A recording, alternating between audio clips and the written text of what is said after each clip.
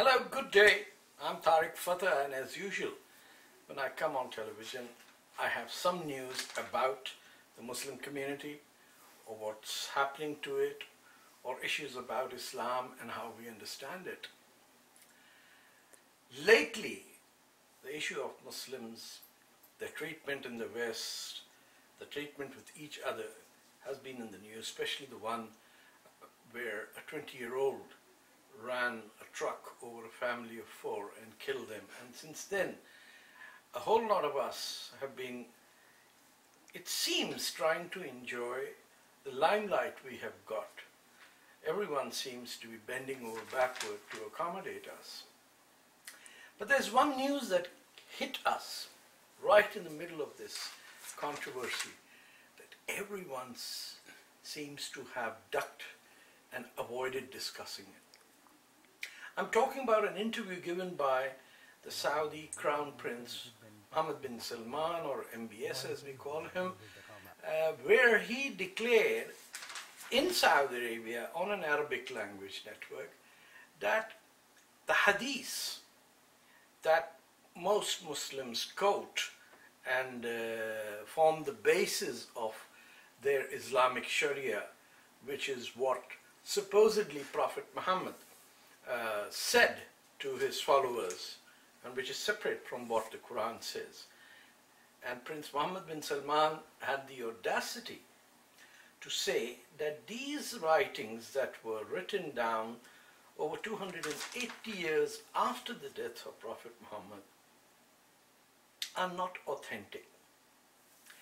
According to him, the Hadith or Sahih Bukhari or Sahih Muslim, all of them represent the writer's own prejudices or own opinions, and thus he would not act on any of them until and unless it was a hadith mutawatir, which had a straight line right from the passing away of our prophet to the time when it was written, when there was a continuous chain, and there are very few of them that are there. If anybody else had said that, can you imagine if the President of France had said that? What would have happened?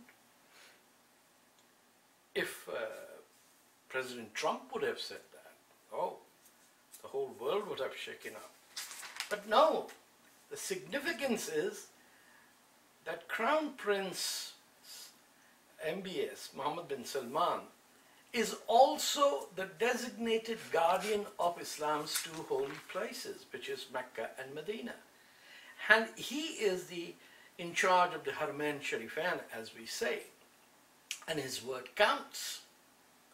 It has never happened during a long history where any Islamic ruler, caliph, king, or president or dictator has had the courage to raise this issue, though a whole lot of other people during Islam's history have raised this issue, and some have, even the Mutazilites called even the Quran, whether it was the written word or the revealed word, and they had a very sad ending, and you know, obviously necks get cut off when something like this happens.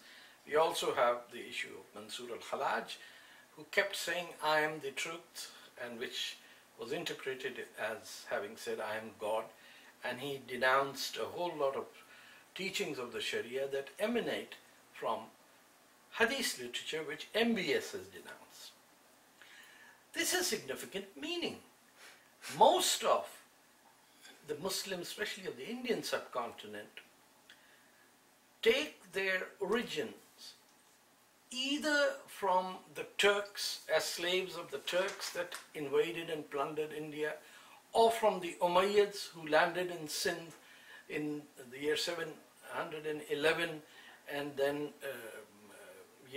eliminated and plundered Raja Dahir, or Mahmud Ghaznavi, who came from Afghanistan and established Islam, and some who came to the southern coast, who are called and mentioned as monsoon Muslims.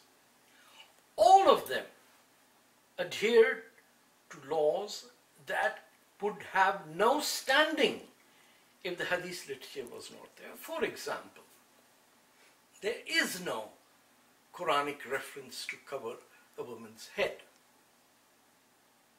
Many of you might not know that. The Quran simply says, hide your places of shame, which is instruction to Arabs, Arab women who, when the men folk went out to war, they would lift up their breasts and jiggle them, and so the Quran said, cover them up.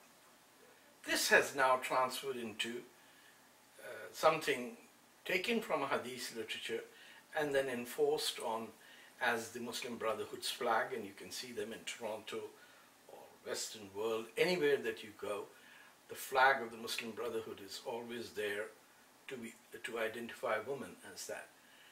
So if Prince Mohammed bin Salman was not Crown Prince Mohammed bin Salman,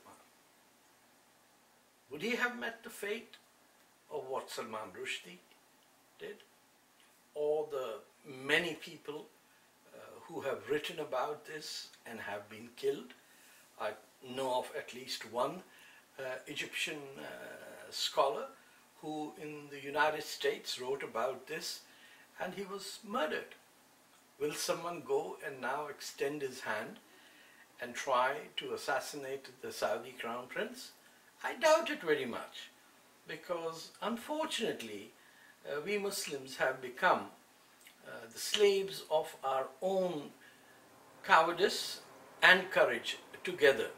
So whereas we are willing to take on and fight on issues that we claim to be very close to us, when it comes from someone in authority, we back out, because we're not going to stand up to MBS and say, hey, you said something wrong. No, he's the king, he's the crown prince. We can only say that to our servant. We can only say that to somebody who's poor, or someone who's Christian, or Hindu, or a Jew. Then we will demand that his head be chopped off. Something to think about, and something to read about. Pick up Crown Prince Mohammed bin Salman's interview and pay attention to the man who is literally single-handedly changing the very face of the Kingdom of Saudi Arabia, hopefully for the better. Thank you.